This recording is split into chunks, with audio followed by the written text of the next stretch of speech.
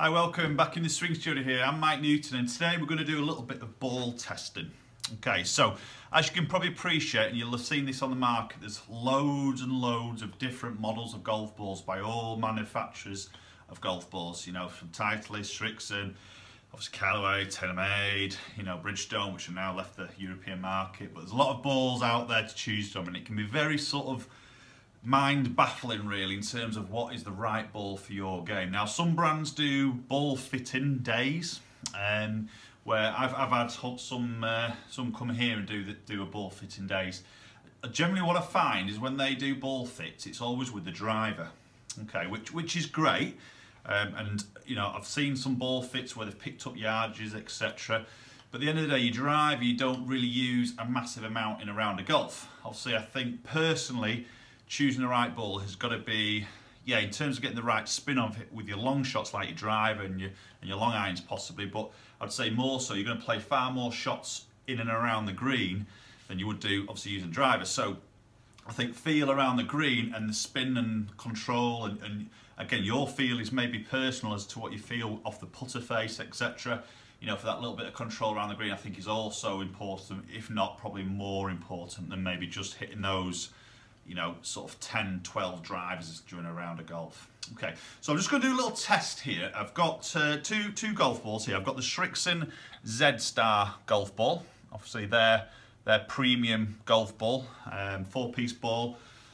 Excellent golf ball. I play with that myself. It is a very, very good golf ball. Against Srixon's AD 333 ball, which is UK's #1 selling 2-piece ball. 4-piece against 2-piece here, okay. And we're maybe just going to get GC2 here to measure the spin. And that's what we're going to look at, is the spin on the ball. So obviously the Z-Star is promoting like a spin skin sort of technology on there. So, you know, for those shorter wedge shots, the spin, the sort of skin's gripping it a little bit more. And then the inner core is hopefully when you're going to compress it with the longer clubs like a driver, that's going to help on ball speed and stuff like that. But we're really just going to measure spin here. I'm going to hit a batch of shots with each ball with a driver, and also a batch of shots with a pitching wedge. Sorry, my 50-degree gap wedge. Okay, so same club for both tests here. We're just going to swap the ball over. We're going to break it up on GC2 so we can look at the averages here and maybe just see, you know, is there a big difference between the spin numbers of these golf balls, or is it again more of a feel aspect that sort of is going to override these numbers? Okay, let's get started. We'll start with a wedge first, the gap wedge, and we'll start with the Z-Star ball first, the premium one, and then we'll switch over to the AD.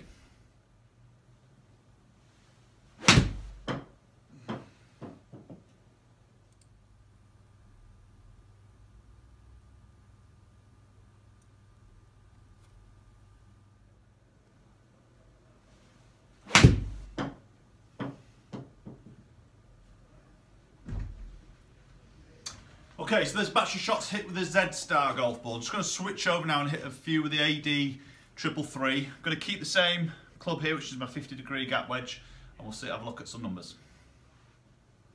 Okay, so the first shot with the AD 333. This is a very popular golf ball with a lot of club golfers.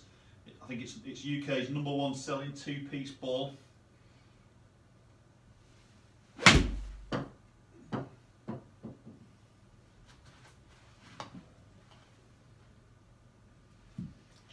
I think I could probably just feel it's a smidgy harder. Just on the feel of it off the club face. A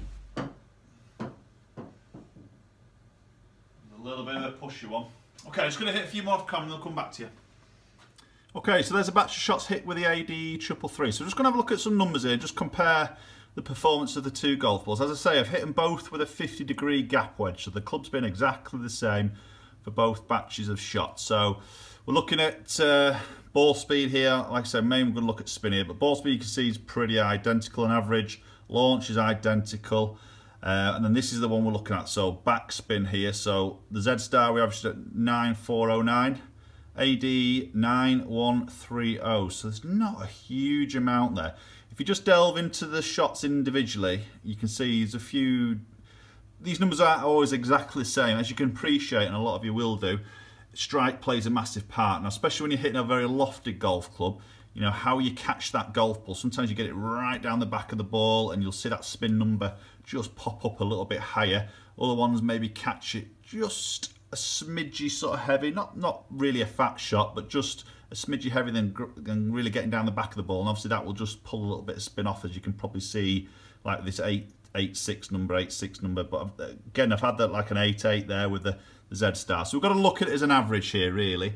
But maybe a bit closer than what I possibly would have initially thought. You can see the distance number carries exactly the same, pretty much, you know, 112 against 113 carry distance. Okay, so we're going to move on to the driver now. Okay, so there's the wedge test done. We're just going to move on to the driver now. So I'm going to, again, still keep the Z star against the AD 333. Driver I'm using is the Strixon Z 565 driver, 9.5 loft in a stiff flex. Okay, so again, I'm going to use exactly the same club for both golf balls here. We're going to start with the Z star first, and then obviously we'll move on to the AD. Okay, let's get the first one hit away. So this is the Z star ball.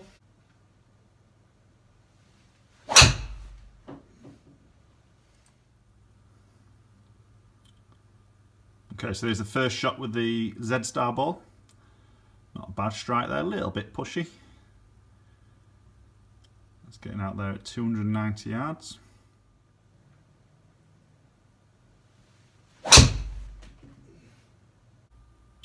Okay, so here's the final shot I hit with the drive with the Z star golf ball. Finished on a good one there. That got out at 297. Okay, so I've got the AD 333 on the T-peg now. So the Z star, which we've just hit with the driver, averaged at 2,400 backspin. So it'd be quite interesting to see what the AD does. Let's get the first shot hit.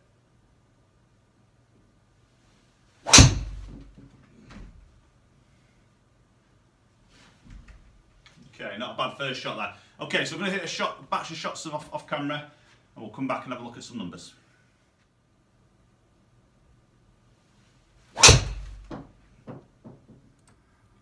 Okay, so there's the last shot I've just hit with the AD 333. Not a bad ball flight there. That's travelling up into 292. Number time then, guys. So top section is the Z star with the driver, 5 shots hit, and then we've got in the red colour the AD 333. Again, 5 shots hit. So we're looking at sort of ball speed here. So 157 against 158. So smidgy quicker with the AD, not by much. Launch, touch lower there, again not much. Here we go, here's a backspin one we're looking at. So you can see there the AD 333 is spinning by about 400 revs more than the Z star there, averaging at 2.8 against 2.4. Okay, distance wise, you see that just drops it off fractionally, but again hardly anything in it really in terms of that carry distance at about 7 yards in total distance here. Okay, so there's quite an interesting test there between two golf balls. Of maybe there's obviously a couple of models in between these two models as well. You know, you've got the Z star, then you've got like your AD 333 Tour, your soft field, then you've got your AD 333 that we hit there. So as you can see, there's a lot of options out there in terms of golf balls, and I think probably what you'll see a little bit there between my numbers, if you look at them individually, they fluctuate a little bit on that spin purely because of strike. You know, I'm not a robot. You know, as probably a lot of you will have seen, hitting some shots there.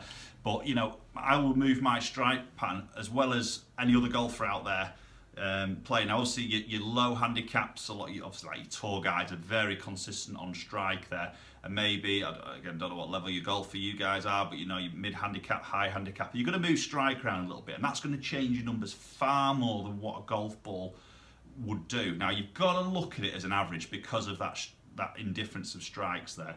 So looking at it as an average is what you're going to really sort of go off, to be honest. As you can see, in terms of the driver, you know, I personally I would like to see that lower spin number for me, so that, you know, the Z star would obviously fit in there better for me.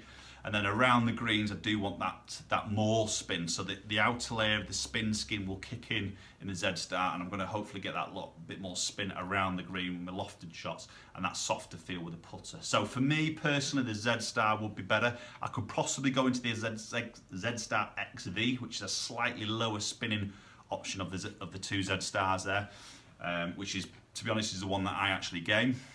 So yeah, it's interesting. It's maybe not a bigger difference in numbers as what you might expect here, but I think feel for me, you know, I'm going to take those numbers and I'll say, yeah, the Z-Star is definitely a better ball for myself personally. But then you've got to also look at a budget as well. You know, these golf balls are different prices. Z-Star's more premium price. The AD's more affordable, really. For probably more golfers, and depends obviously the rate that you're losing them as well. You know, you might not want to spend too much, so you've got to look at all this, and all this is going to go into the equation here when you're looking at a golf ball, really. But I said, you know, if you get a chance to get a launch monitor, maybe do some ball fitting. I think there's a lot of guys out there with launch monitors that actually offer ball fittings here. But please, maybe just as you do that, ask him, you know, if they're just offering to do it with driver, ask him to hit some wedges as well, like what we've done here, because I think that is a very important part of it. And then maybe what I'll do from there, if there's a ball that comes out that's suiting your game, is maybe just go and get a sleeve of 3 and go out and just play with them. Chip it around the green, putt with them.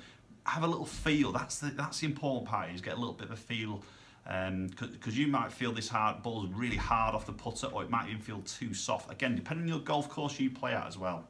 Okay, thanks for watching, guys. Hope you found this video interesting here. If there's any comments or any queries there, just obviously comment down below. Please subscribe. I'm trying to grow my channel as best I can here. Hopefully you guys are liking the content I'm putting up. Always open to ideas of other videos here, and I'll try my very best to get them done. But you know, if you're watching this and you're not subscribed, just please hit that subscribe button, then you won't miss out on any future videos. Thanks for watching, guys. We'll catch up very soon.